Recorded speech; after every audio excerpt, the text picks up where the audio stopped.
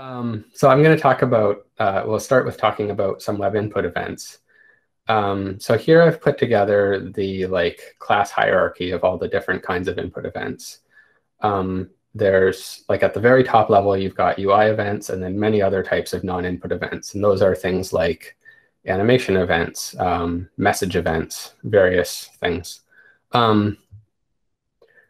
Confusingly, under UI event, there's input event, which is just for text editors with types like format superscript or insert line break. It specifies those additional abilities. Composition event is an interesting one too. That's when you're using a virtual keyboard or an IME. It gives you the characters generated by that input method. There's things like focus. Pointer events can be any of touch, mouse, stylus events. And each of these classes also has a type field to further specify the specific type. So for a pointer event, you could have the type of mouse over, touch down, that sort of, or sorry, these are in mouse and touch events, or key up in key events.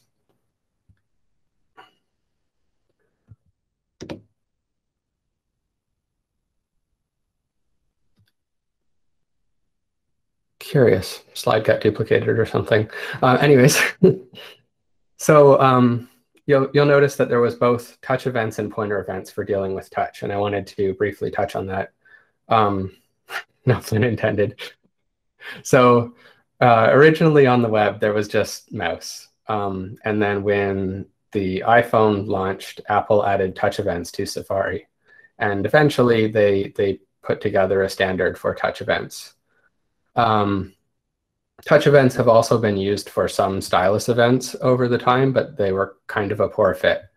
And so there's eventually Microsoft came up with a standard to wrap all of the different pointer style events, pointer events. And there's a few fundamental differences between these. The main one, I think, is that when you have multiple simultaneous touches, touch events aggregates them all into a single touch move event, whereas with pointer events, they're each considered a separate pointer that's moving around. But the other big difference is that pointer events are actually subclasses of mouse events. So they are backwards compatible with mouse events. And it's worth saying that all of our future development towards improving input methods is going into the pointer event spec. So there's things like explicit capture and other API methods that are only available in pointer events. Safari has now shipped them in Safari 13, so it's pointer events will be the canonical standard for pointers going forward. So let's talk a little bit about how the event is dispatched. So we start by finding the event target. And for keyboard events, this is this event target node for document, which looks at if you have a focused element, otherwise the body or the document element, and it will choose that as its target. Mouse, touch, and pointer events, on the other hand, use hit test result at location. So depending on where your pointer is, it will find the element that's under your pointer and target that. So in this case, it's the button. So normally, all mouse events are hit tested. Touch events have an interesting behavior where they set implicit capture when you touch down. So this means that the target that you touch down on remains the target for the rest of the events for that touch. So for mouse, for example, if you were to mouse down on the submit button and move over the input button, the mouse moves would go to the input button. But with touch, it captures on the input button, so the moves go to the button. This can actually end up being really confusing when the element is removed from the document, but it's still receiving events because it was captured. And pointer events lets you do either method where by default it's not captured, but you have an explicit API to request capture. So let's get into how you add event listeners. So add event listener is the generic method for listening for input. The first argument, you specify what type and then a callback function. And the third argument is now a dictionary that lets you specify parameters about the type of event listener you want to add. For example, whether it should be a capture listener. And you do your event handling, you can call stop propagation and prevent default on the event. We'll get into what these things do, but first let's talk about the actual dispatch. So I mentioned you've got your targeted button here. If you were to dispatch a click, it would actually, in the capture phase, deliver the event from the top of the document all the way down to the button to all of the event listeners that had been added with capture. So first it would call the event listener on the body in this case, and then the one on the button. And then in the bubbling phase, it goes in the reverse direction. This is where most people would add their event listeners. Capture is usually for special kind of event handling. And so in this case, the body has two event listeners. They're called in the order that they were added, and then it would normally bubble up, except that the second one has called stop propagation, which prevents further propagation of the event. So then there's also a default action for many events. If no handler calls prevent default, then the browser will perform that action after event handling is complete. So for example, clicking will toggle checkboxes, typing, entering text into a text box. There's also the generation of gesture events, like for scrolling or pinch zoom.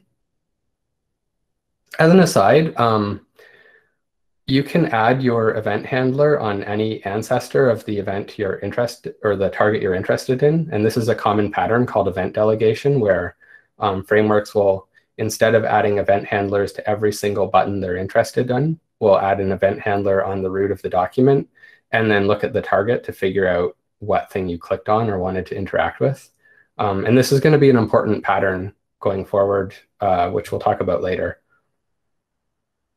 So instead of adding like 3 listeners in this case for the 3 interactable elements, they would add 1 listener on the root. So I mentioned scrolling earlier, and to generate scrolls, we generate these gesture events. So they are not web exposed events, but they exist in Blink and in Chrome. And they're how we define the thing that your touches turn into. So imagine you put your finger down, you get a touch start, and you get a gesture tap down. What this is going to do is set like active classes on things. So you'll get hover behavior, that sort of thing. When you start to move your finger, you'll get touch move. Eventually, once you exceed a certain distance, you get this gesture tap cancel. And so what this means is that your finger has moved far enough that releasing it will no longer generate a tap, which would turn into a click, and you would begin scrolling at this point. So continued movement scrolls, and then eventually when you release your finger, the scroll is over, and it may start a fling if the scroll handling code has determined that you released with enough velocity. The gesture detector has many different gestures it can generate from touch. I'm not going to get into all of these, but this is the kinds of events that can be generated based on handling of the touch events. As you're all probably aware, Chrome uses separate processes for the renderer and browser. Primarily, this means that you can still like close the tab or interact with other tabs, even if one is slow. But this also has important implications for input. So input events come into the browser process, and how they come in depends on platform, and that's out of scope. But in general, we wrap them with a platform event, which is type def to the native event type, and then create a UI event, which wraps that platform event and dispatch to the appropriate target. So when that target is a render widget, the events get sent to the renderer process to be handled. And the result of handling that event goes back to the browser so that the browser can generate gesture events based on whether the events were handled. So there's a bit of a problem. Many sites have a lot of work running on their main thread. This is an example, I believe, from Facebook, but I took this trace a long time ago. And so you could imagine if you were to try to scroll on this page, it could be quite a while if you start your scroll at the wrong time before the browser would know that the main page didn't handle your touchdown. So we have threaded event dispatch, which is we've introduced a compositor thread that gets a chance to handle the events first. And the compositor has a simplified representation of the page. It knows where there are scrollers. It knows where there are click targets, that sort of thing. So for example, this button here may be a non-fast scrollable region because it has an event handler. So going back to the overall picture, when you touch on the render widget, that gets sent over to the compositor. In this case, the compositor sees that the place where you touched is over a non-fast scrollable region, so that gets sent to the main thread. And then the main thread says, oh, this wasn't handled, and we start our scroll. And so you can see this in trace as well. This is a trace taken from Chrome tracing. So browser to the compositor, to the main thread, back to the browser, and then generating scroll events.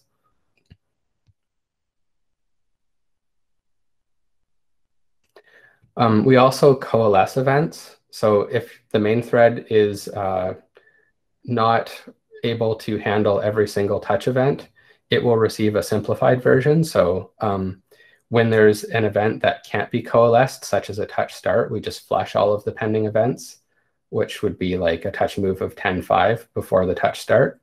Or when we generate a mainframe, we'll send all of the coalesced events. So with coalesced events, there's a bit of a problem if you're trying to like write a drawing app where maybe the user's drawn a nice curve, but the event you get is just a straight line. So for this, one of the extensions to pointer events is that you can get the events which were coalesced into it. And this allows you to draw the smooth line that was actually picked up by the browser process. And then we have similar extensions for latency. So you can imagine that by the time you've drawn this line in response to the user drawing, there would be a visible gap between their pen and the line that you've drawn. So pointer events expose this get predicted events API, which lets the OS provide its prediction of the next few events. I don't know specifically what latency it predicts for. I believe it's on the order of a frame or two, but this will allow you to draw a predicted line, which you would then erase in the next frame and replace with the real events. So I'll just touch on some ongoing challenges, and then hopefully we can get into some questions without running out of time. So remember, I mentioned event delegation earlier. If you have an event listener added to the root of the document, then your entire page is a non-fast scrollable region. This isn't great for performance. So what the pattern that we've been encouraging is to add passive event listeners. And in fact, we've added an intervention that event listeners on the root are forced to be passive unless they're explicitly declared otherwise. So when you have a passive event listener, you are not able to prevent the event, which means that you will hear about the event, but it won't prevent scrolling, so we can start the scroll right away. But you might imagine that there are cases where you don't want it to scroll right away. For example, maybe this D button here is something that can slide to the left and the right as you move your finger over it.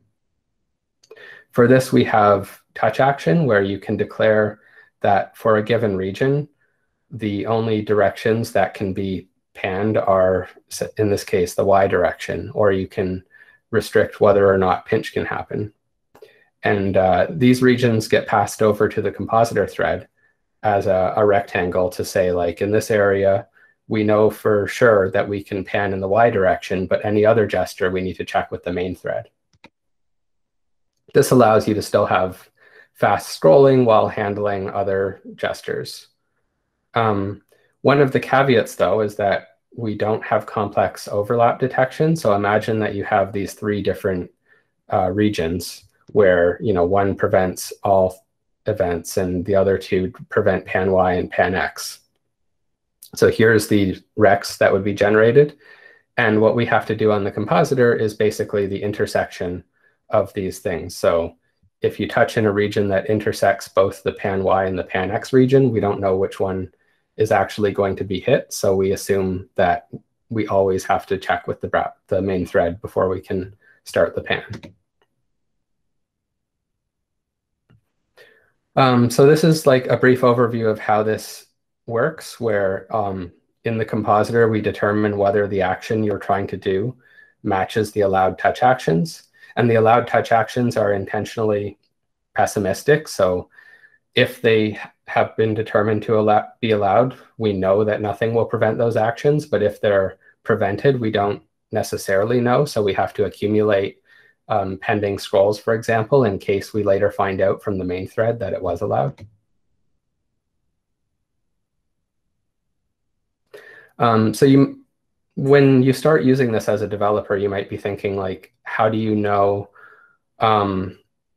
when your gesture has turned into like something that has prevented scrolling or a scroll? For example, you might want, you know, swiping to the right to move an item over to the right. But if that were to turn into a vertical scroll, you might want it to snap back in place. And for this, you can check the cancelable flag on the event, because at the point where we determine that this is a pan Y instead of a pan X, we will send uncancelable events, and you can use that to do a reset of your effect. So that's my summary. We have a team page on chromium.org, and the team, well, as Hao mentioned, the team has recently been combined with the animations team to form the interactions team, but input specifically covers the components, blink input, blink scroll, and internals compositing scroll.